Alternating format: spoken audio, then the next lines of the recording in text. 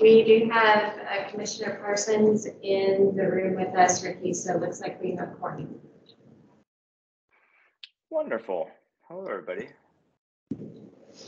The attachment from the meeting is my Gmail's having trouble with, so I'm trying to figure out a better way to open it. I haven't tried to open it on my computer yet, so give me a quick second while I open up the packet. I can share screen as well.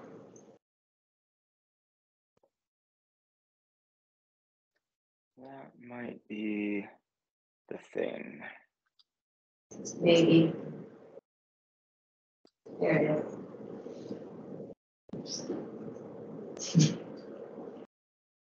Cool, thank you.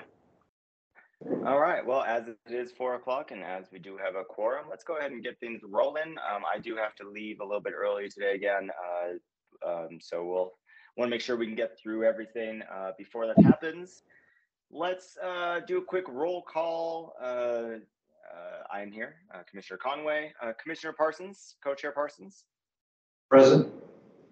Thank you. Commissioner Kerr. Okay. Commissioner Martin. Commissioner Rowden. Present. Hello, Commissioner Rowden. Commissioner Stackhouse. Here. Hello, Commissioner Stackhouse. And Commissioner Layden. I think she is coming right now. If you could maybe call that one again. Okay. Commissioner Layden. I'm here. Hello, welcome. All right. Well, that's our attendance. Rolling on to approval of the minutes that were sent out. And again, I looked at them earlier in the when they were sent out, but I can't bring them up right now. But if you've had an opportunity to review those minutes, let's go ahead and talk about approving those minutes. I'll present a motion to approve. Okay, we got a motion to approve the minutes by Commissioner Parsons. Anybody want to second that? I'll second. Sounds like we got a second from Commissioner Stackhouse. All those in favor say aye. Aye. Aye. And Aye. opposed? Super duper. Okay, this is the public participation part of the meeting. I'm just going to read this verbatim as I usually do. This portion of the meeting is for items that are not on the agenda. The Commission cannot act on items presented during this public participation part of the agenda. We are prohibited by the open meeting law from discussing or considering the item until the item is officially placed on an agenda. And if you do have a comment, we do ask that those are limited to 5 minutes. Is there anybody from the public that wishes to participate in this here meeting?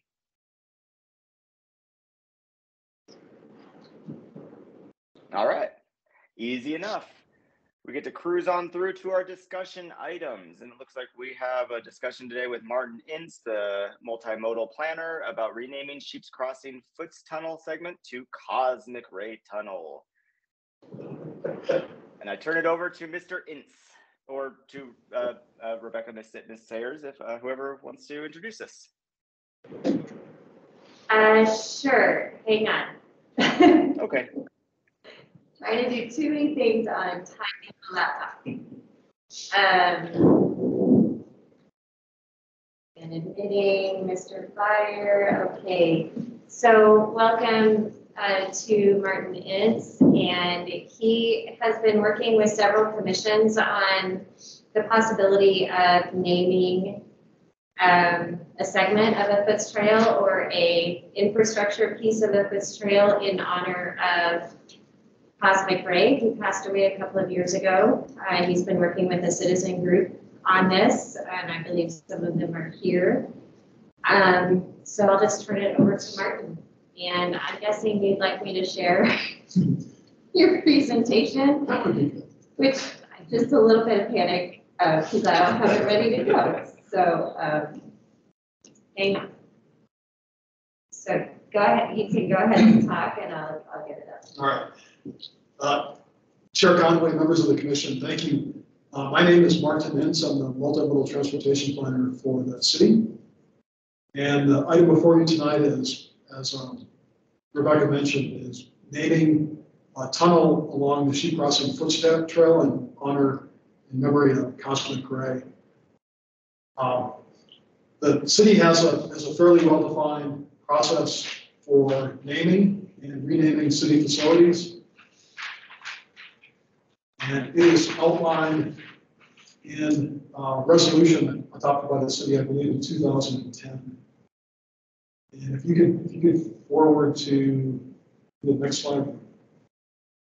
There it is. So actually, it's a resolution 2001-73. So it was adopted back in 2001. We've been through this a few times before with foot trails. I gave a few examples there: the Karen Cooper Trail, the Nate Avery Trail, and the Mac Kelly Bridge. And I think Parks and Recreation has been through it a number of times as well, with renaming parks and park facilities and tennis courts. And tennis courts too. So if you go to the next slide, here's a quick outline of the process that we follow. Typically, a request is received from somebody in the public. These requests are generally not initiated by the city or city staff, but by members of the public. They're required to submit a request to the city manager and include some information about the request, including justification. The request is reviewed by appropriate city commissions. That's why we're here tonight. You'll forward a recommendation to the city council, who makes the final decision. And then all along the process, we try to engage the public as much as we can to let them have a say in the consideration as well.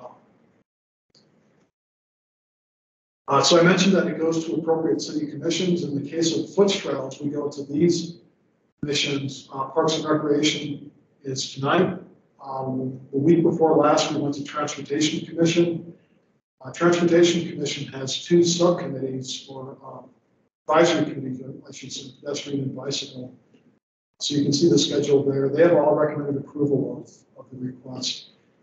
After this commission, we'll forward it to the city council. That'll be sometime in January or maybe February. We have not reserved a date for that yet.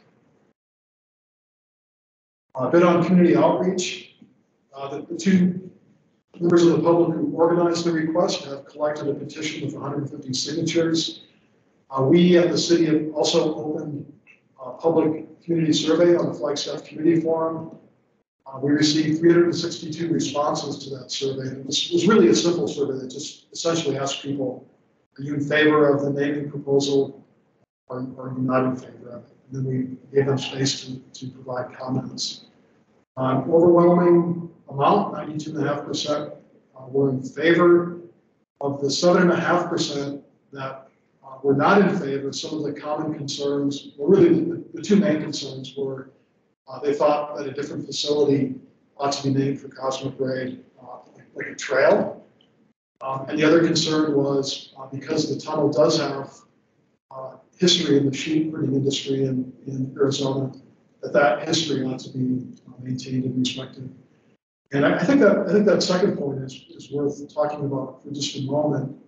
There's a couple slides coming up about this tunnel and the trail that goes through it.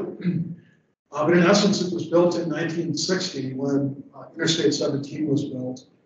And the tunnel was really a way for sheep to get across the interstate safely from east side, where there is a historic or an old ranch that was used by a sheep herding family for many years to get from that east side to the west side. Once they get to the west side, they can move between their summer and winter pastures. And these are not small movements. That the sheep travel from here all the way down to Yuma, twice a year. And often the herds were 10,000 or more sheep. And these are big herds of sheep. So you can imagine the issues with moving a herd of sheep that big across an active interstate. So they built the tunnel. And that's its history, and that really kind of touches on the history of Flagstaff and the vast heritage in Flagstaff and the sheep herding history of Arizona. I think that's worth acknowledging. We named that trail the Sheep Crossing Trail for that reason. We've been talking internally with other city staff about how to acknowledge and sort of pass that information along about sheep herding history, so people understand why that tunnel is there, to make that link to Flagstaff and that part of our history. So we can go on to the next slide. In that resolution, the criteria adopted by the city, when things are named in memory or in honor of an individual, here are the criteria that must be met.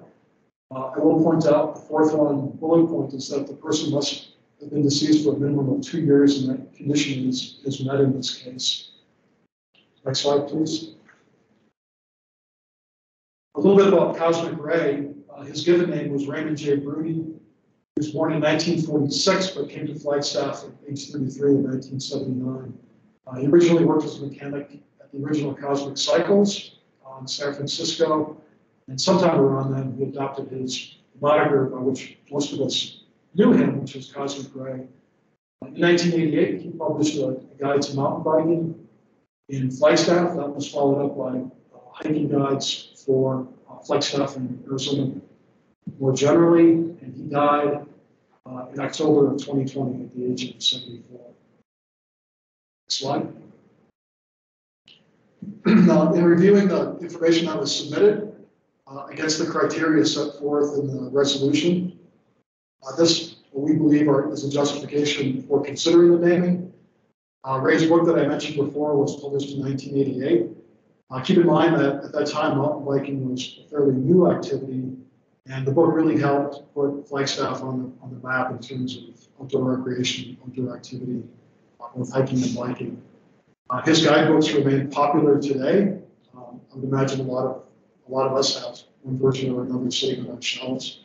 Someplace I know my experience is not uncommon. When we moved here, that was one of the first books we got to help us figure out where to hike and go mountain biking.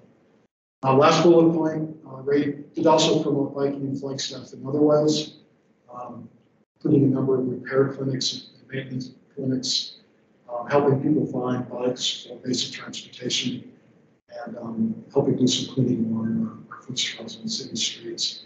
And so again, that's what we staff recommend in terms of the justification for the naming when compared to the criteria that's set forth in the resolution.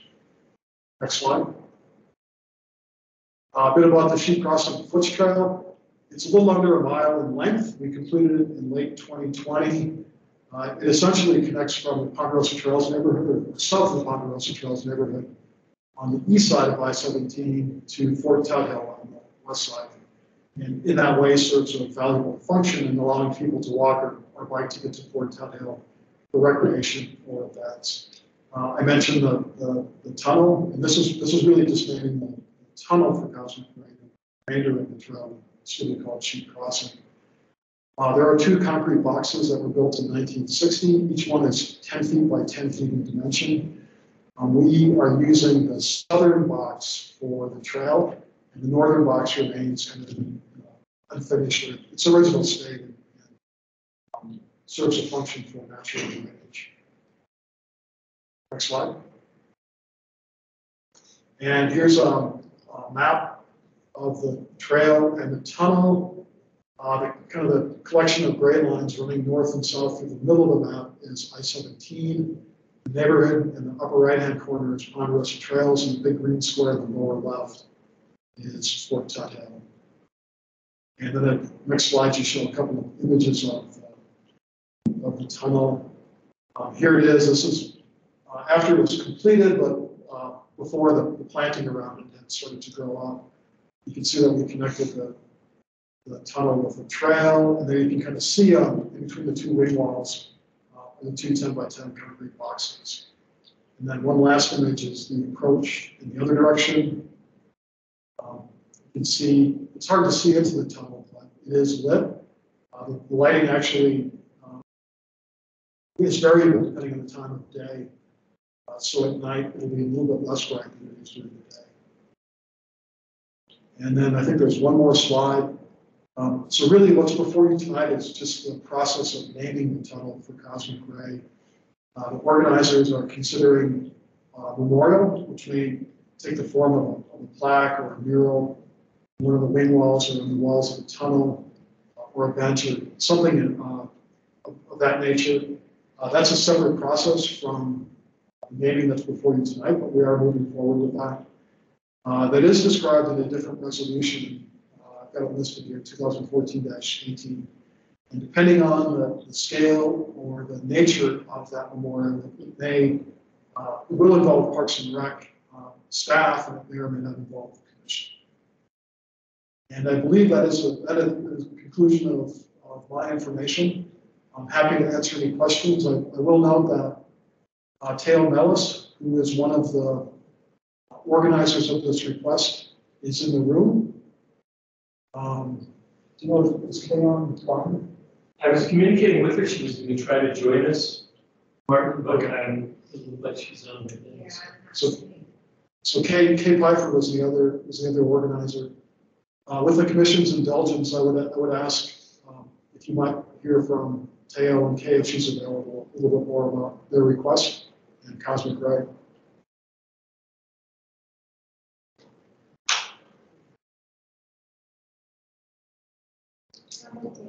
Okay.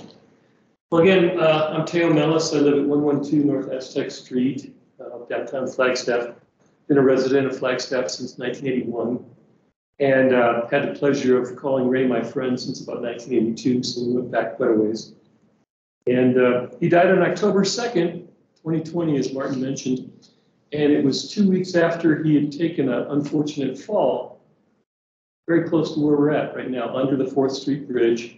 Ray usually went out of his way to ride underneath the bridge on the part of the Foots Trail there, and he hated litter. He just couldn't understand, like, why do people litter?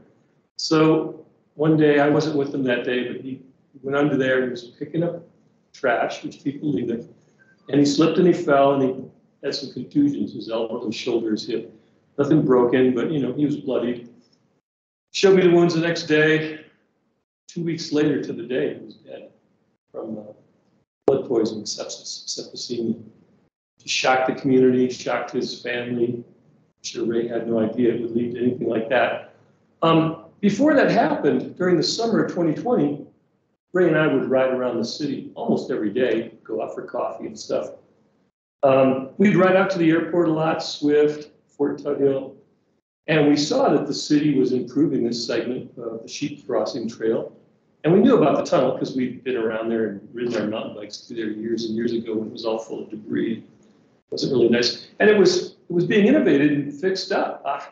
French drain, lighting. But we didn't have a chance to ride through it, of course, because it was still under construction. And Ray died on October 2nd. And a month later, when it was opened by the city for use, I rode through there. Ray was kind of a kid when he was on his bike. I mean, he was 74 years old, but he'd still like to ride through the smaller tunnels in town over near his house. And, shout and make noise, ring his bell. Just get on a bike, basically, at 74 years old. He was still enjoying it.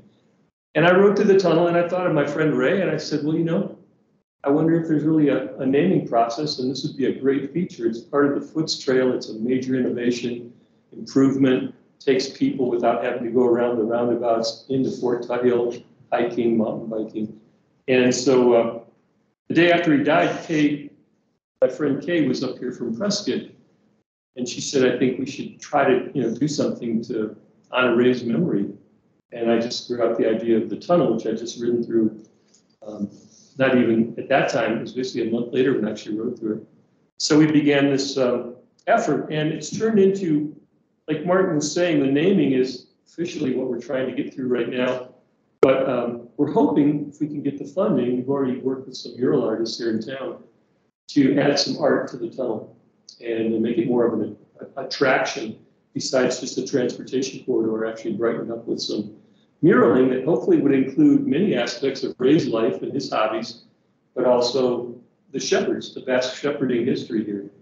And so that's in progress. Kay, who unfortunately couldn't be with us here online, has met with the Beautification Commission last spring, and I think she's preparing another proposal this year. Now we have 2 artists, at least, who are interested in participating. They're doing some concept sketches for what the art might be, and we'll try to get whatever funds are available through the process that's available through the city, and perhaps try to raise some other funds on the outside as we can. And so the first idea on that, once we're able to say that it's actually been officially named, if that's what happens, then we'll start moving forward on phase 2, which is beautification and the mural art. So I brought in a few photographs. Ray was, usually, if you knew Ray, he was either on his bike or next to his bike, often at Macy's Coffee House drinking coffee. And he was a bit of a community celebrity. I mean, he was just promoting human-powered transportation, and he was a good guy. And the tunnel, I think, turned out exceptionally well because the lighting, once you're inside the tunnel, the lighting is quite remarkable. You can see the gray walls are just like, it's like a blank canvas waiting for somebody to come along with some ideas. So that's about all I have to say. I just hope you'll be able to support the proposal. It was really Kay's proposal. We had a memorial for Ray about a year after he died. People came out of the woodwork. We easily got 150 signatures, people supporting the idea. And in terms of the comment about like naming some other feature in town after Ray, the reason we kind of settled on the tunnel is because it has this great muraling potential, we think. And as I've spent some time out there photographing it, talking to people, especially people with small children, they really think it's a great improvement, right? They don't have to take their kids in the street to get into a major park, the largest park in the county. And dressing it up with some mural art, perhaps by more than just one artist, is something that we think would be not only befitting of the sheep herding history, but also Ray. And hopefully we keep the graffiti artists alive. So thank you.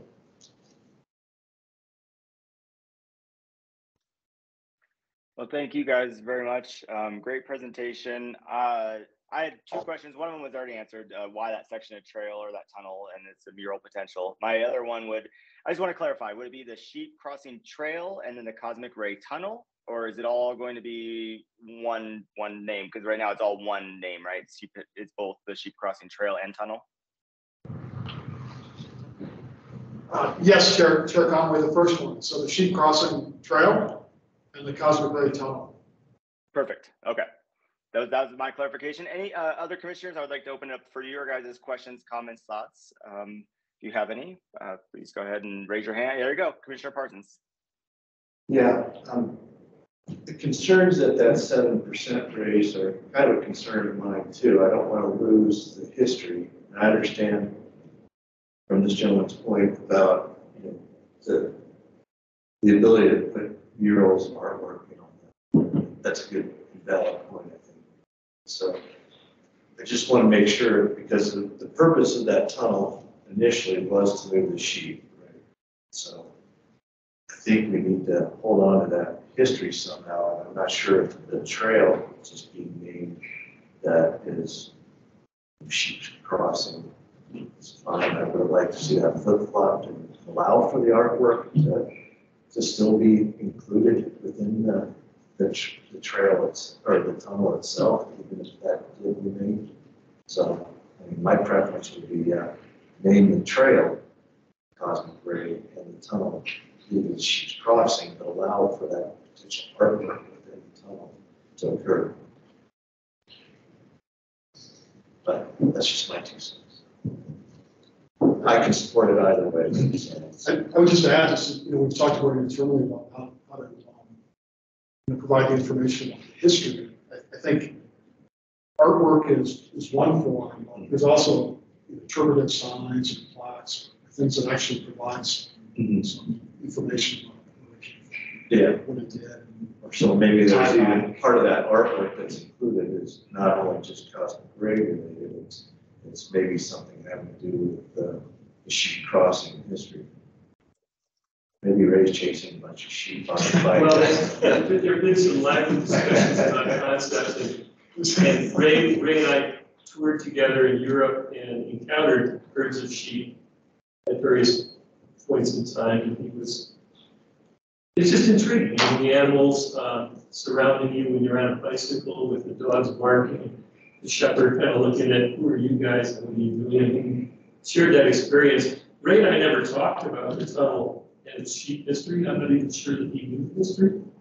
But I can't speak for him, he's no longer here, but I don't think he would have any problems with the sheep crossing his street and the bass community, which worked on shepherding.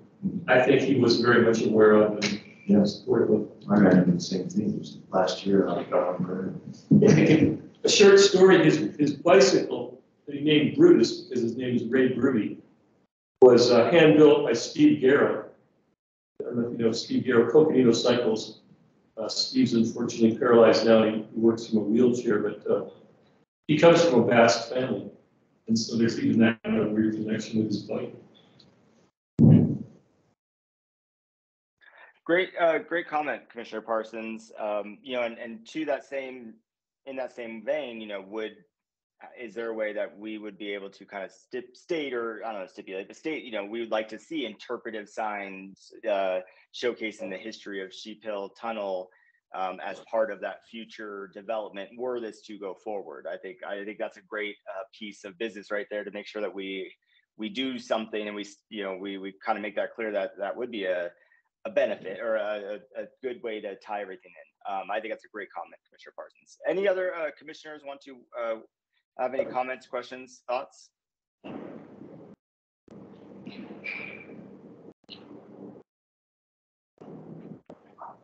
Okay, I'm not seeing any. I am also in support of this this initiative. I think it's wonderful. It checks all the checks all the boxes, making sure that we are complying with city policy. Ooh, I got a message in here. No questions, but thank you, speakers. And then it popped away. Oh, for the history, yes. All right, thank you, Commissioner Rowden. She doesn't have any questions, but wants to thank you guys for your presentation today.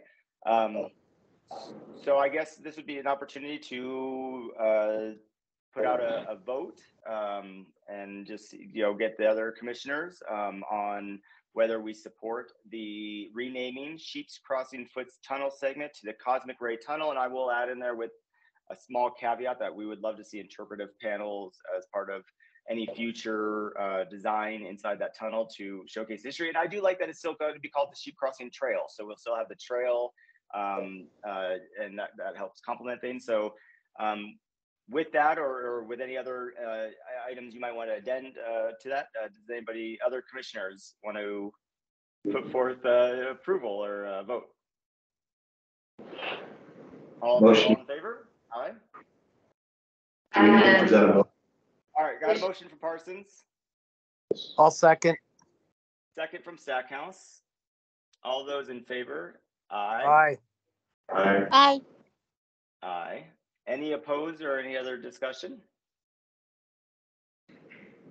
Hearing none, it sounds the commission is in favor of this, as were your other, we're in line with your other presentations and the other hoops you've had to jump through. You guys have done your homework and your due diligence, and I think this would be a great way to honor somebody very instrumental in mountain biking in this community. And so you have our blessings. I'd just like to acknowledge Martin's role in this and thank him, because he's literally been shepherding this through now the fourth meeting. And hopefully we'll meet up again at the city council meeting in the future. Thank you, folks. Thank you very much, and thank you, Martin. Really appreciate your time today. I'd probably encourage you to get in front of the BPAC as soon as possible too, in regards to the artwork or those murals and all that, and see if there's any as well as you move through this. I'm not familiar with the term you used. It's Beautification and Public Art Commission. Oh, yes. Kay's formerly worked with Eliza before she left. So she's in the process of developing a more detailed proposal with a budget for this round in 23.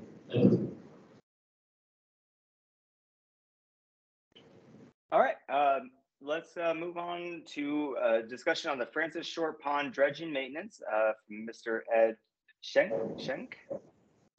yep. Stormwater Manager. Got it. Thank you for joining us. Yes, I'm ready, Rebecca. Thank you. So Ed Schenk, I'm the Stormwater Manager here at the City of Flagstaff. Here today with an informational item, also for discussion French Short Pond and the need for the dredging of the pond. Quick overview.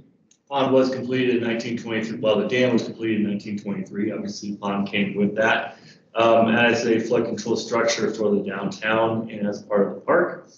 It was largely abandoned shortly after that and infilled with sediment until the 1970s, when it was reimagined as a pond amenity and outdoor environmental educational classroom. We've had two significant dredgings in the recent past, 2008 and 2015 or 17. Maybe you might remember better than I do, Rebecca. It was either 15 or 17. And then obviously it's been impacted this last year by that pipeline fire. So Schultz Creek draining into the Rio de Flag, flowing through Thorpe Park and through the pond as well.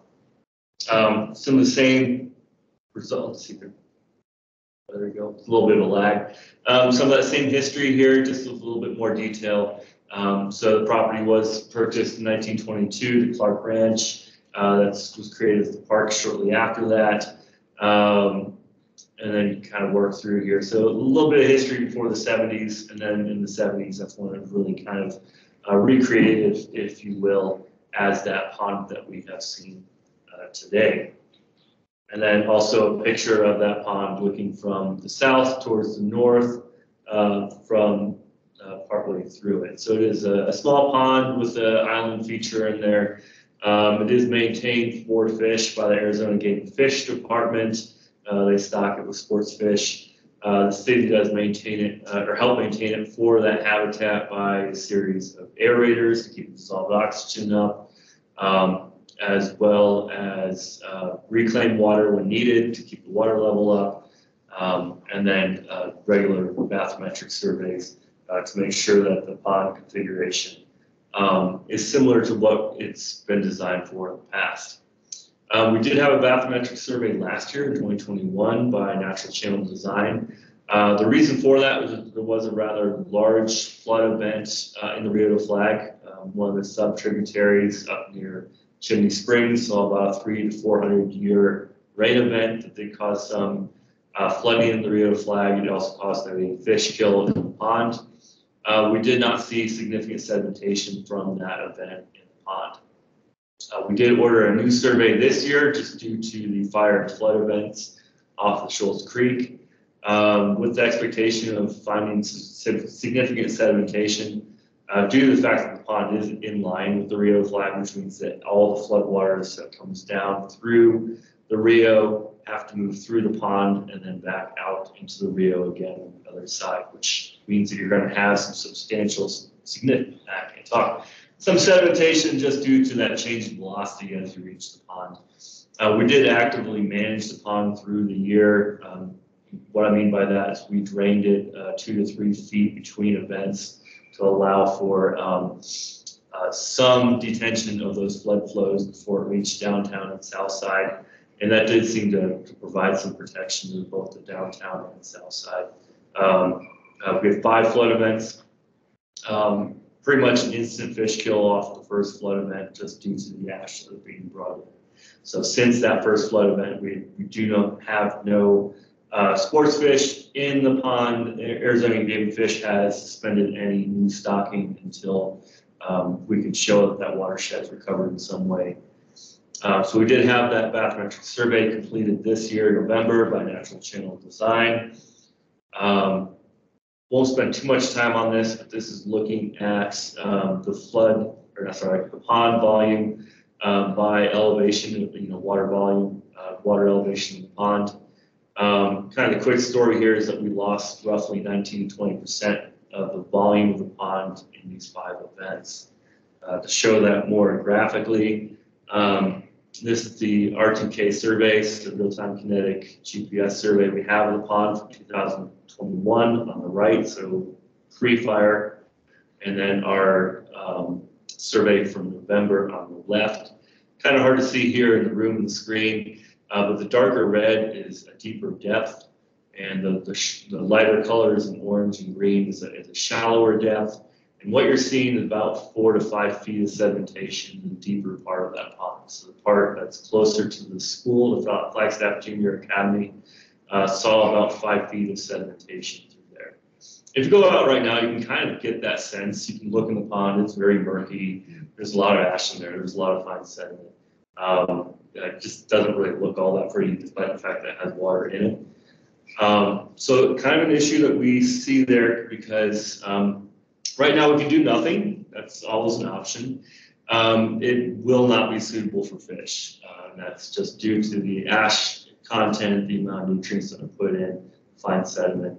And we've also lost that volume, so roughly 20% of the volume of the pond. So any flood mitigation that we try to do for next year, we've reduced that amount within it. Our other option is to dredge the pond. It will be relatively costly. We're looking at about 30,000 cubic yards of sediment. So a fair amount of sediment that we have to move out of the pond itself. That will be partly covered this year by disaster recovery funds through the Department of Emergency and Military Affairs at the state level. And that's because we did have state declarations, disaster declarations due to the flood events.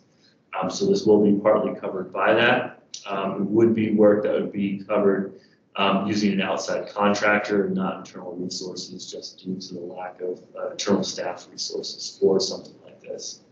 Some things to note. To do this, we will have to drain the pond completely, which will be a bit of an eyesore. And also, if it's not in the winter, possible odor concerns, not just due to the ash and debris, but whatever leftover fish there might be in there, which at the moment would probably be, trying to think of a polite term to use it, but trashy fish, you know, that you're talking your carp, your bottom feeders, the ones that can really live through the poor water quality conditions we have right now. But there will be both an eyesore and odor condition as we allow that to drain and dry enough that we can bring heavy equipment in, which will probably take 2 to 3 months. So there will be a period for the historic park where there'll be an impact to anybody who's in that area. Now, once that's dredged, it will provide obviously that flood mitigation that we saw this year, where we can kind of change the lake level as we need to prevent downstream flooding. And there's also the possibility of fish reintroduction, because even if we do see floods in the future, it should be much cleaner water. And the reason for that is we have the Schultz basins, we have the 3 basins upstream off Eldon Lookout Road that should be trapping most of the sediment, ash, and debris instead of having that come down through Coconino Estates and reach the pond. So it should be cleaner water, cleaner flood water. I'm not going to say clean, but cleaner, and reduce the need for future dredging. Further considerations. So the city does have a draft operation and maintenance manual for the pond that was developed by the stormwater section with some consultation with Parks and Recreation pros. It's not complete at the moment, and that's due to the fact that we still have some staff concern about long-term funding for operation and maintenance and the roles and responsibilities. So not just funding, but then which staff should be in charge of different parts of that pond maintenance, whether it's amenity, fish, stormwater conveyance, etc. Lots of different people that are involved with this. So we're still working on that manual.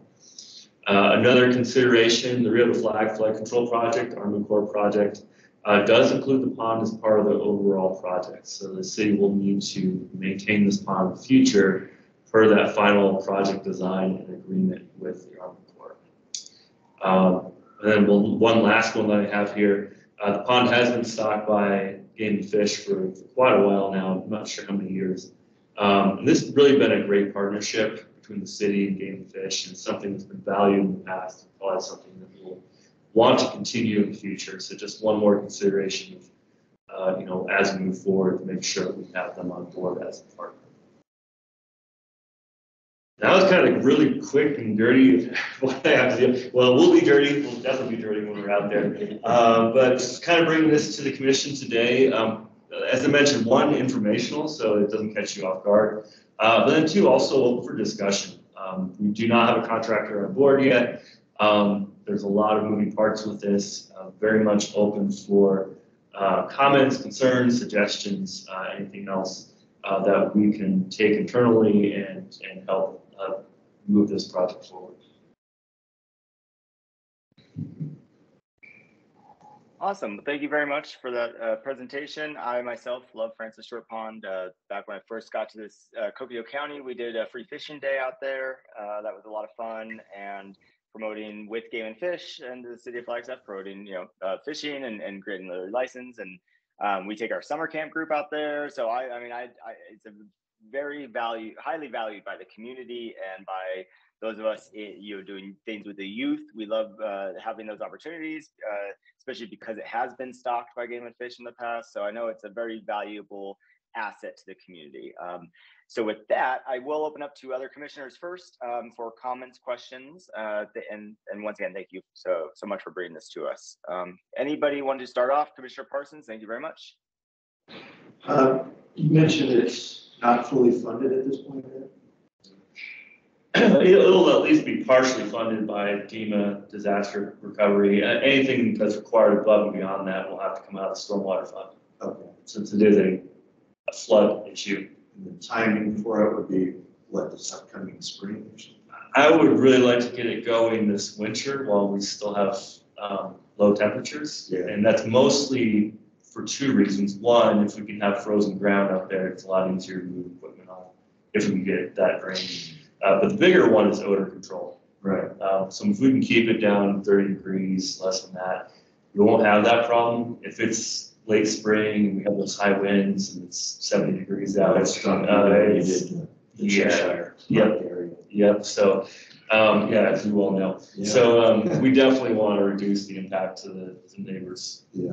And then what else? What other impacts? I mean, are there other environmental impacts to that? There's other species, I know there's fowl that are supported by that. Maybe some other amphibious creatures or anything like that. Is it even a designated wetlands or what do they consider that? To my knowledge, it's not a designated wetland because it is maintained artificially by reclaimed water.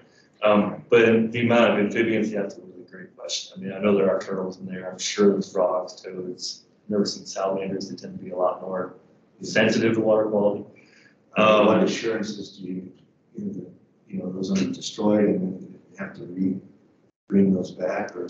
Yeah, I mean, I'm sure, I don't think we can get any assurances. We can definitely try to do like a volunteer day or days to especially as we start draining it down, we can get out there and I don't want to say rescue, but essentially rescue what we find out there.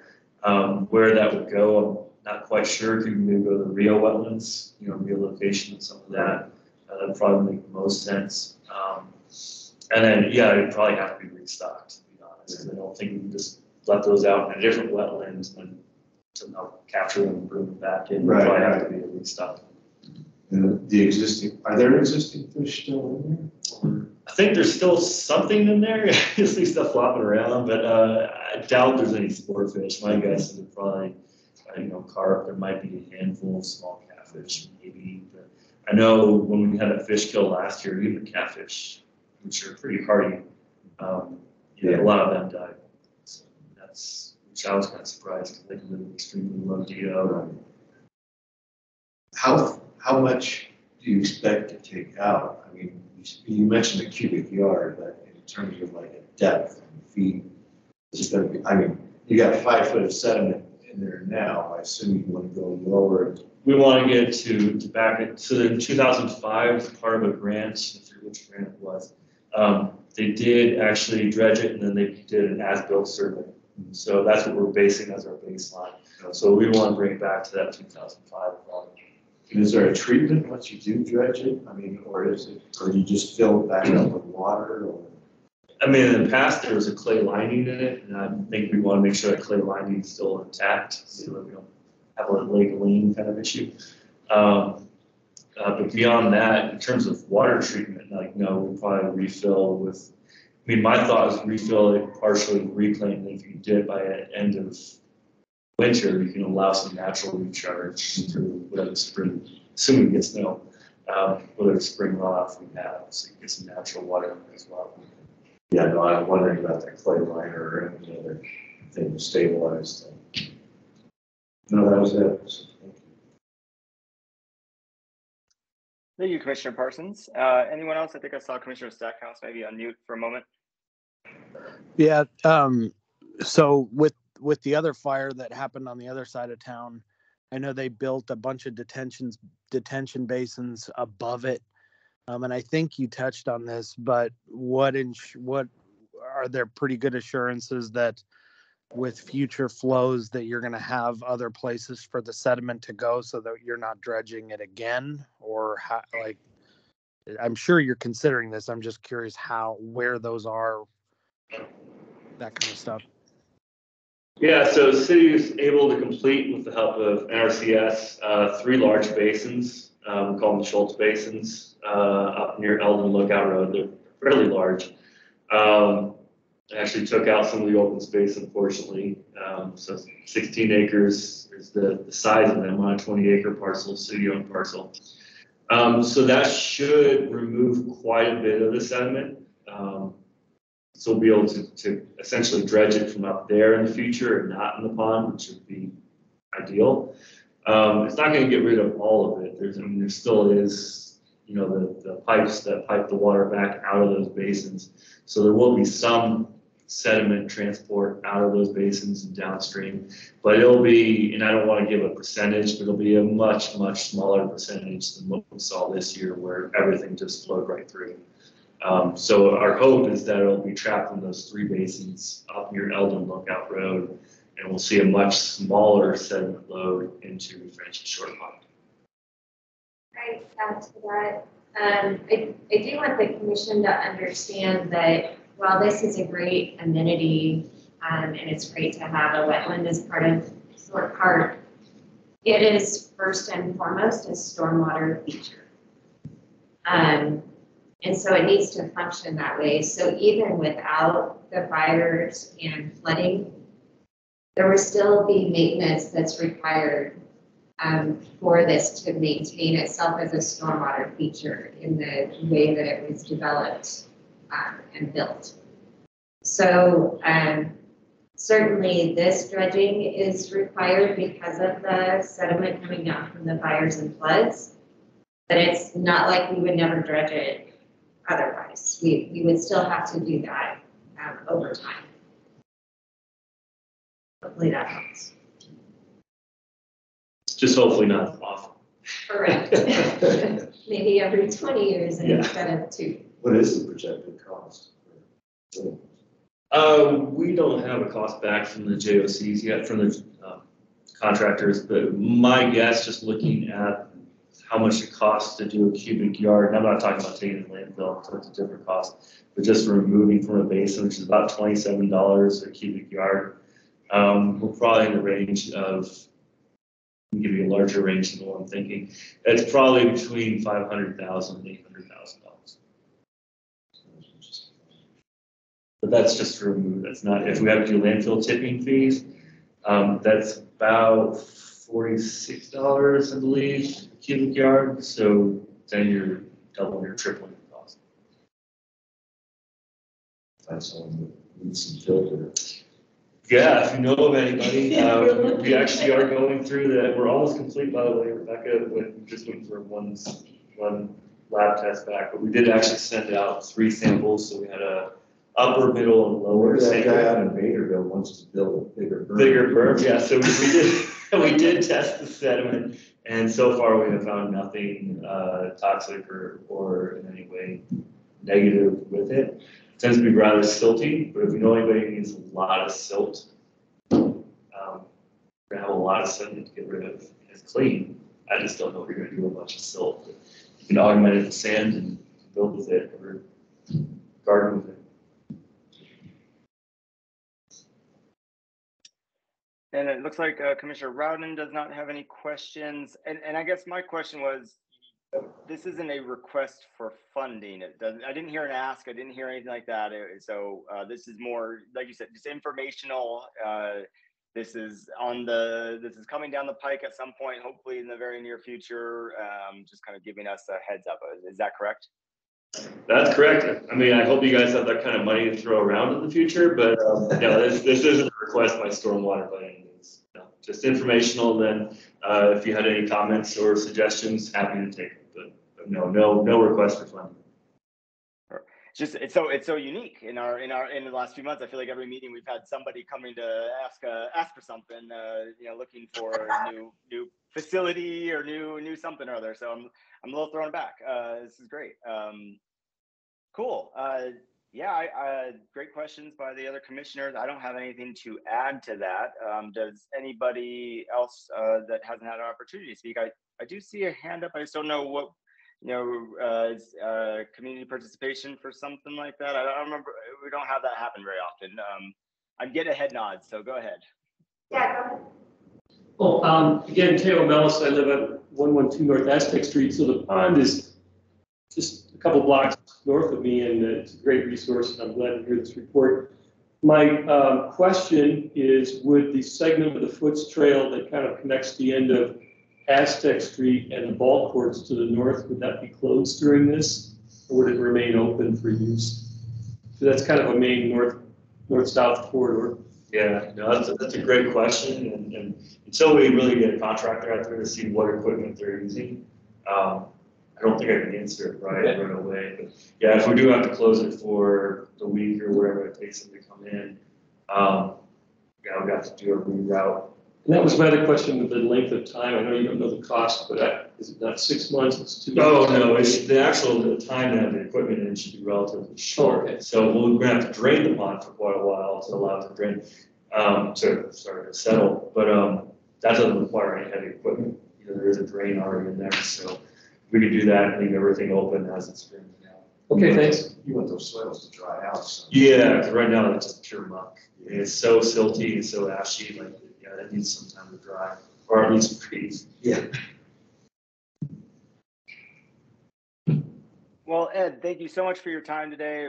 Thank you for giving us a heads up on this project. I am glad to hear that there are options and that things are being worked on with regard to Francis Short Pond. It's sad to hear the impacts from the events that happened, and so really happy to hear things are moving forward. And good luck on the project, and let us know if there's anything else that intersects. I would also be interested to know about any of those park closures or things, but luckily it will be potentially happening in the winter time where usage is down a little bit more. So hopefully it all aligns properly, and you guys, it's a painless process. Also, I just can't help but think you're going to find a giant goldfish like we did at Free Fishing Day. The biggest thing caught was a household goldfish that was ginormous. It was incredible. So there are crazy things living in that pond. I'm kind of excited to see what you guys post on social media. People will go crazy over it. Sounds good. Thank you. It's like when they used to drain the maintenance in Phoenix. There's the low points, and they come in with a vacuum and suck up all the fish. You just see thousands of fish. And all kinds of other stuff. I mean, carp are amazing. They can live through everything. It seems like. And the white birds that they put in. Yeah. Good luck with that. But the next part of our business today could be a pretty quick one. The January and February dates fall on holidays for this commission. I will tell you right now, I can't make January 9th. You guys are welcome to meet. I won't be able to be there on that day.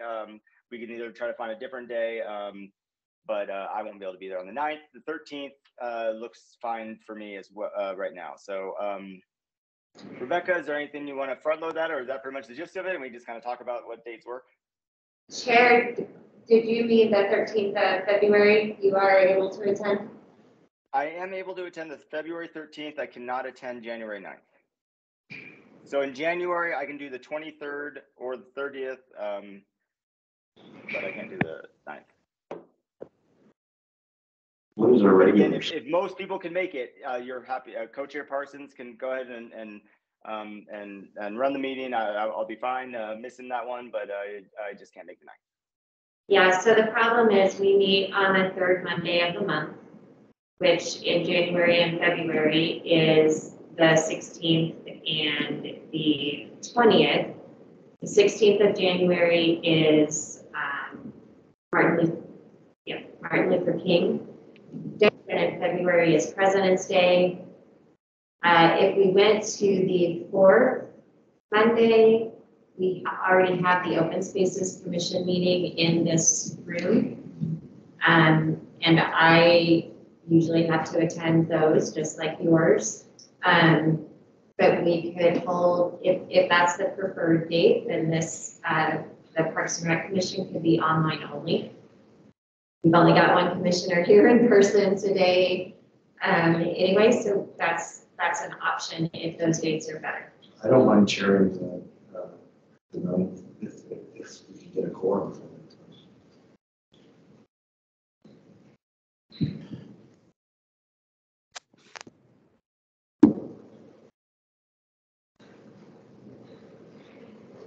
Commissioner Stackhouse, are you good on the 9th?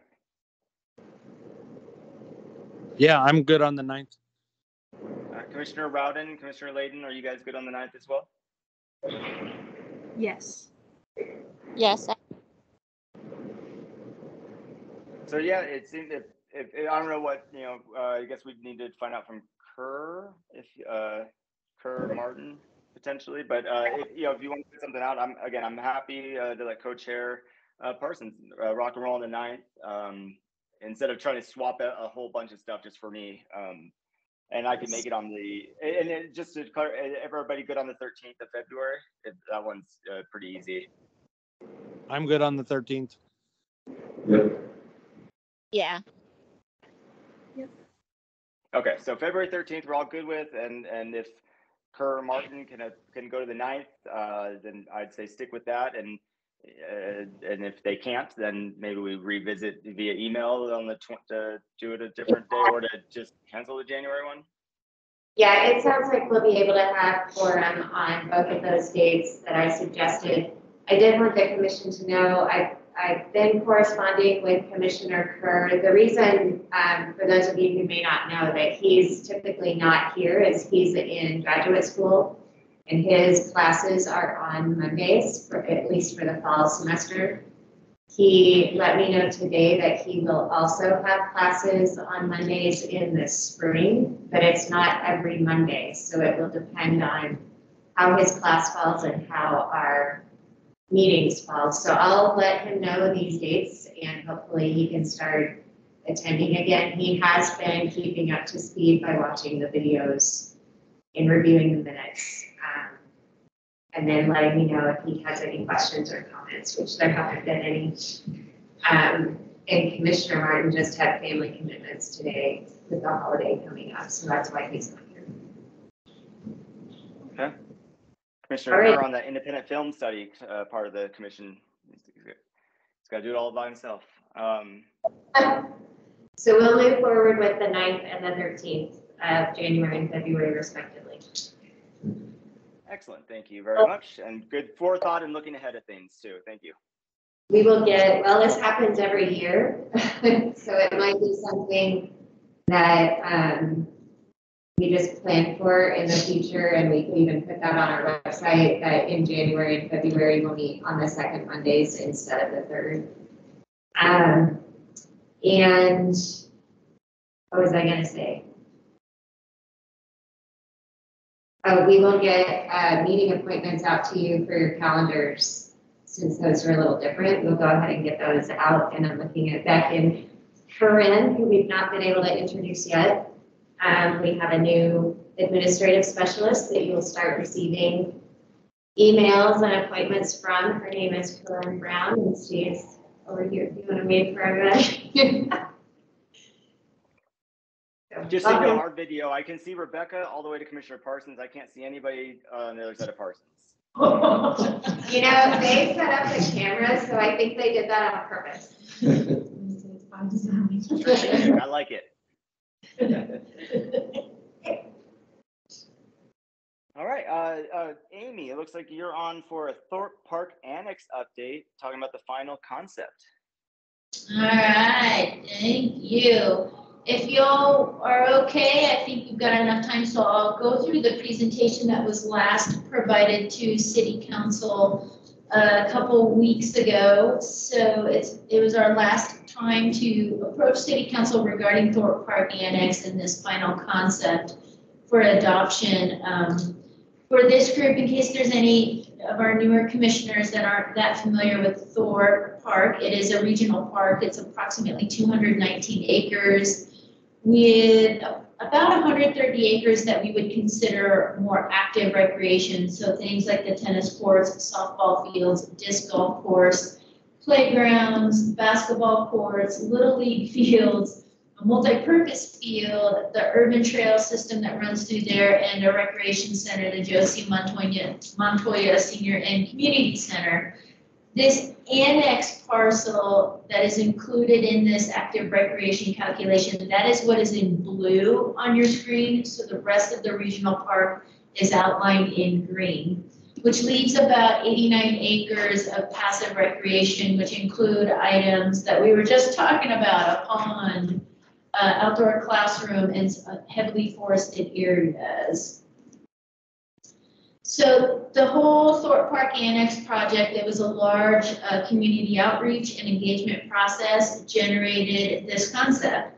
The process was robust, inclusive, with a lot of measurable data. I know we've talked about it a handful of times here at Commission over the course of greater than a year. A recap for our city council, because we had met on October 25th and November 15th, and this adoption was in front of them on December 6th. So from those previous meetings, the city council really wanted to create a larger area for restoration, open spaces, indigenous gardens, native plantings, a larger orchard around, and apologize for the acronym there, but the ICCC stands for the Indigenous Community Cultural Center, which is this building right here in the center. That's the old historic stone building on the site, and an enhanced ceremonial space. So we accomplished that, and I'll post a larger version of this concept design when I get through this. Some other items that came up through those city council meetings were to relocate the 6 pickleball courts to not be within the boundaries of this Thorpe Park Annex, but rather relocate them over to where the current Thorpe Bark Park is, which is runs along North Thorpe Road. So I did include a note on this concept design, so that way we've got that there for if there's ever a day that we're not here. We did some adjustments to parking based on this centerpiece of the Indigenous Community Cultural Center. And then for the time being, although it did not end up being the result on December 6th, we were keeping the city employee housing, which are these blue blocks right here along Dale Avenue and Benito. So for the time being, when this was presented, that was on there. Here's just an Amy Hagan quick mapping job of relocating 6 pickleball courts to the current Thorpe Bark Park. Plus I added some additional parking there, because that is a heavily parked area. That's also where park staff park throughout the day, 7 days a week. So that gave that image for city council. And then talked about a couple of the concerns that were being brought forward by our fellow citizens. There were some concerns regarding increased traffic of park users entering this space. The points of entry are North Aztec Street, which a lot of our duck pond anglers take, and those wanting to go look at with birds and other wildlife, as well as this parking lot that's over there. And then another entry point would be here out of Dale and Mogollon. There were concerns about this skate park and pump track with the proximity of this to both the Ruby Gardens, which is a leased space on the parkland, as well as some of the houses that the rear of their properties off their address, which is on Cherry Road.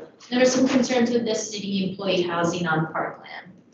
I did demonstrate this for city council, where these black dots, one of the black dots would be the southern edge of the Bark Park, as well as this proposed skate park pump track, and they had quite a distance to the rear of some of these homes along North Cherry Street, just to demonstrate that, as well as to the lease space of Ruby Gardens, so that way we could talk about it with some, again, measurable data with city council that night.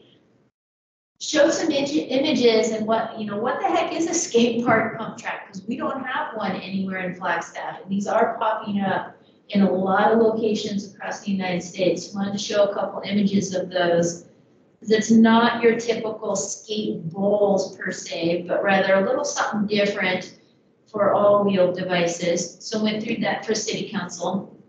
We went through some of these items on the city employee housing. I'm not going to spend a lot of time on this slide because of the outcome of that night. And then just wanted to remind city council on what is an adoption of a concept do for any of us. It creates that path forward. It's really this visual ideation of what we heard from the public, so that way staff can plan, they can budget, we can design, we can work through a design review process, just like any other development that would occur within the city of Flagstaff, and eventually develop this, more than likely in phases, as we talked about here at commission and multiple times at council, because there is no current identified funding for this entire process, so it will need to occur in phases. Then we went to questions, so let me share the most final version of this concept design for the commission, and then I can capture some of those results from that night on December 6th, and I can zoom in anywhere that anyone needs.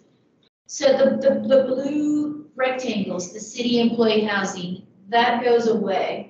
That will not be a part of this. Instead, will imagine that this will be more of the native revegetation gardens. That's the second colored green right here.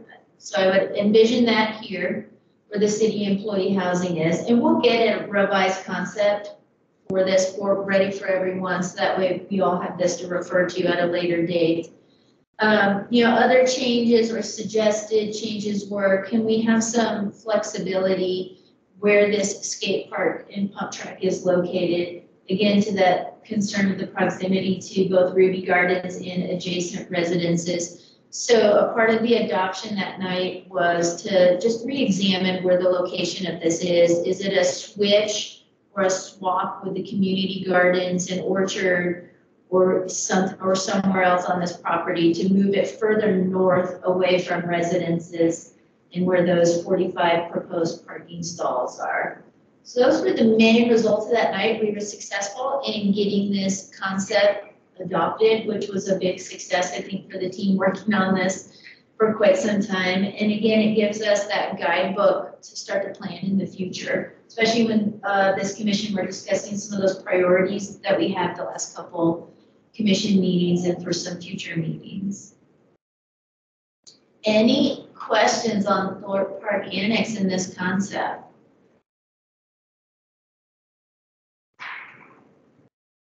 Where did the employee housing go?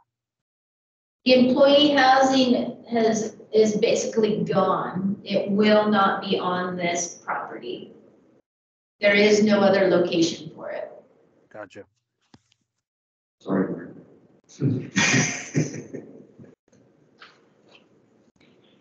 Do I see a hand up in the room? It's someone's sharing it. Yes, go ahead. Okay, thanks. Yeah, this was a great agenda. This is the first time I've attended one of your commission meetings in 40 years.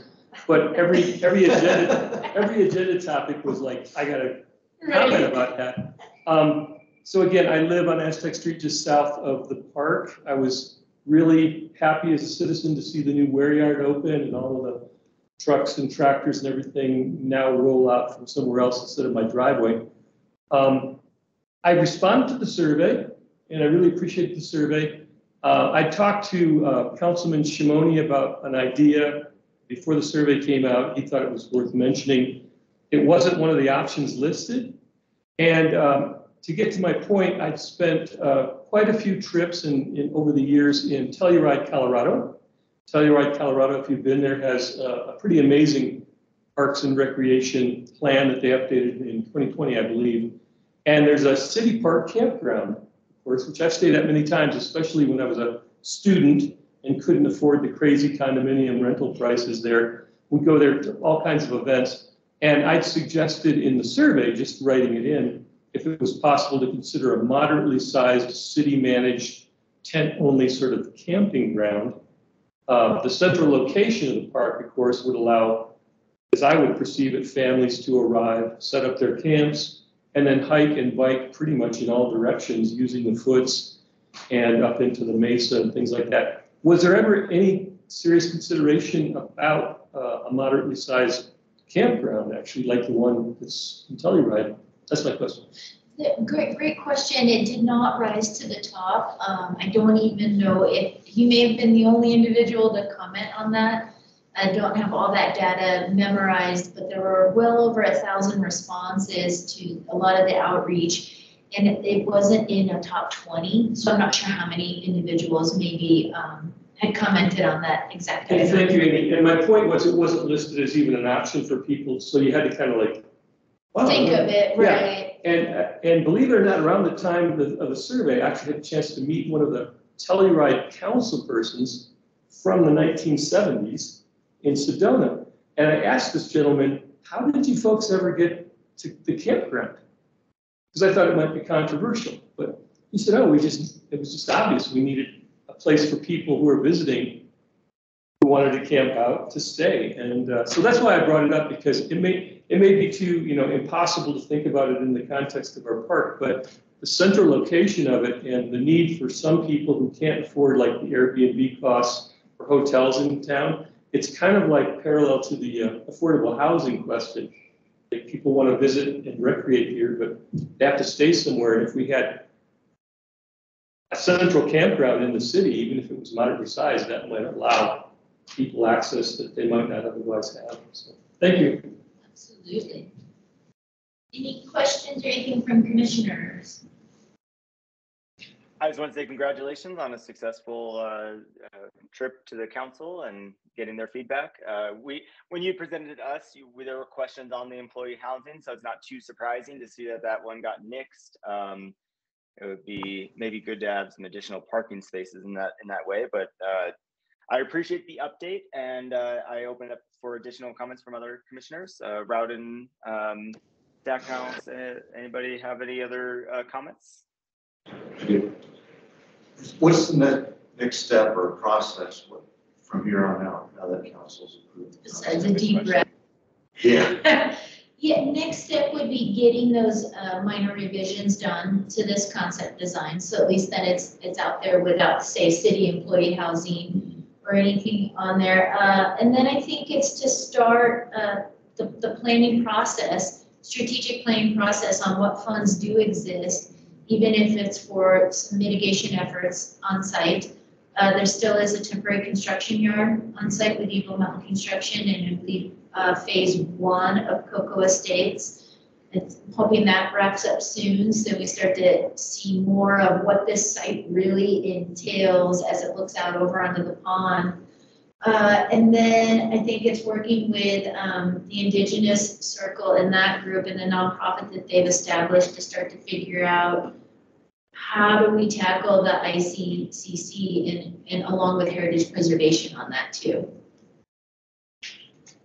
But I think it really does, it gives us something tangible to start to work toward and work with this commission and others on priorities and a funding source for the future and in phases. And I think it will be delivered in phases too. Well, excellent work as always. And Commissioner Rowden mentioned she doesn't have any questions on her end, so I think you're off the hook for now, Amy. Woo! All right, thank you very much. And moving on to City Council liaison reports. So we did have Councilmember Salas on the meeting earlier, but I think she had to hop off. She is at the end of her tenure as a council member. So that's why, and actually I thought she was already done because we said goodbye to the outgoing council members last Tuesday. And that's why the agenda does not have her name. The new council will be seated tomorrow, and hopefully a new liaison will be assigned to the commission. And yeah, so stay posted. No report tonight. Excellent, thank you.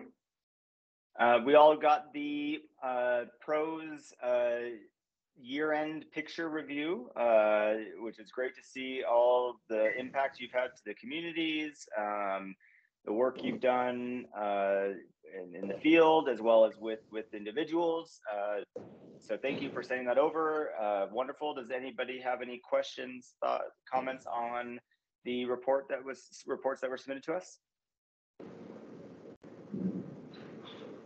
Another great year. You guys do incredible work. I look forward to 23, continuing building off of those successes and just continue to do excellent stuff here for the city of Flagstaff. So yeah, great work all around. Thank you. Thanks, Ricky. Any informational items to or from commissioners / staff? Anything to share?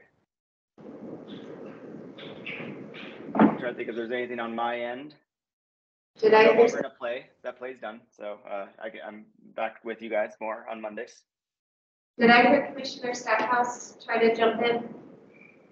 Perhaps. Yeah, I just was saying thank you to Commissioner Conway. That was all. Oh. Well, I'm glad we didn't. I'm glad we paused for that one. I like to take all my kudos. Fills up the old bucket. You know, that's good stuff. Staff, I don't. we don't have updates for you. I don't believe in the thing other than. I would, yes. So I would like to announce that we will have a new recreation manager beginning on January 9th.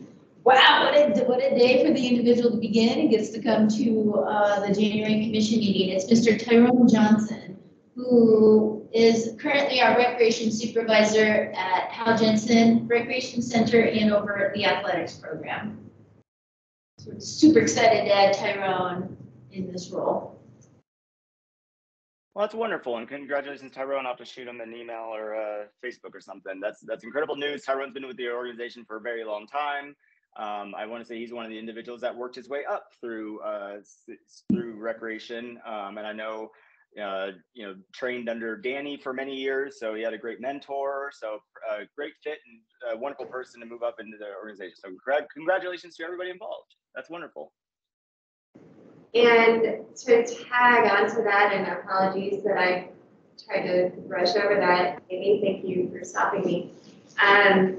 As we fill this important role, which by the way, the recreation manager position has been vacant for more than a year, and Amy was doing that work.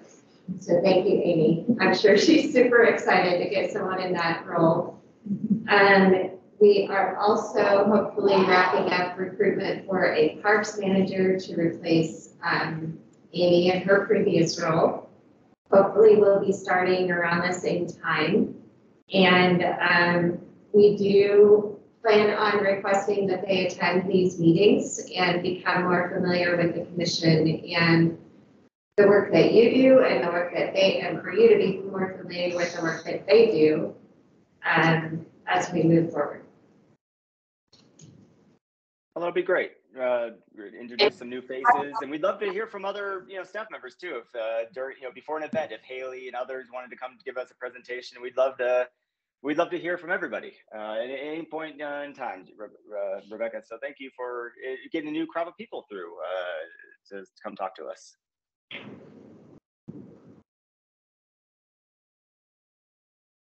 I was really bummed I missed the winter lighting, the tree lighting. I really wanted to go to that. That's one of my favorite events that you guys put on.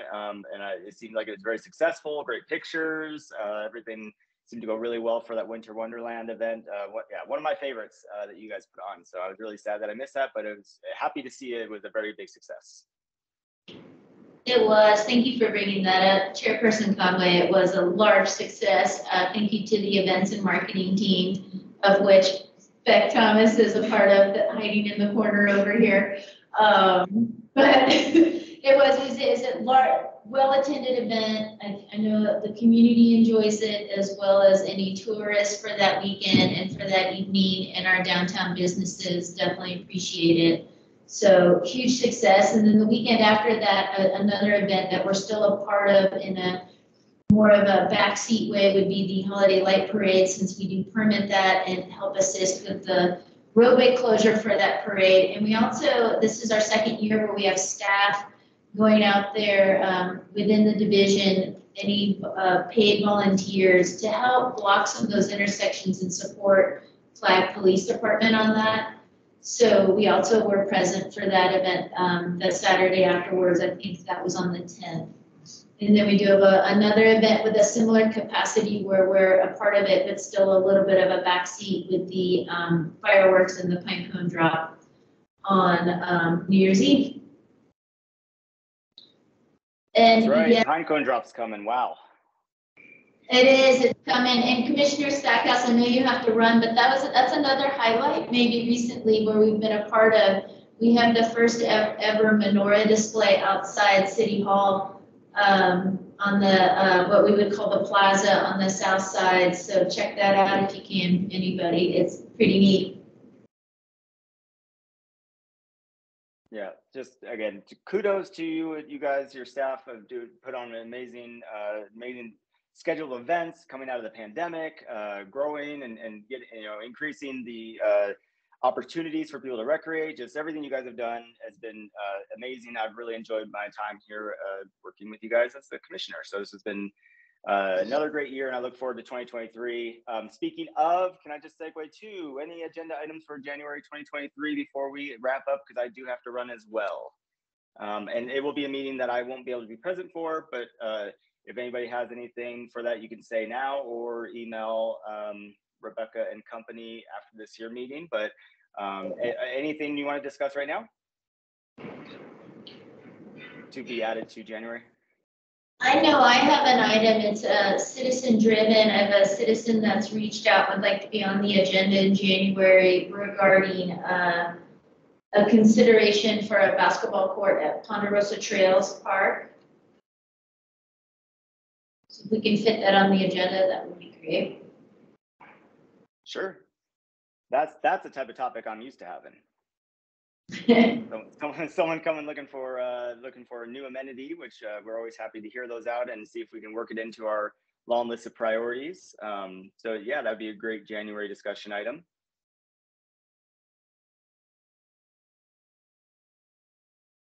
And I can't think of anything off the top of my head right now, but if I do have something, I will email. But I probably will wait to put on the February meeting since I will be able to attend that one.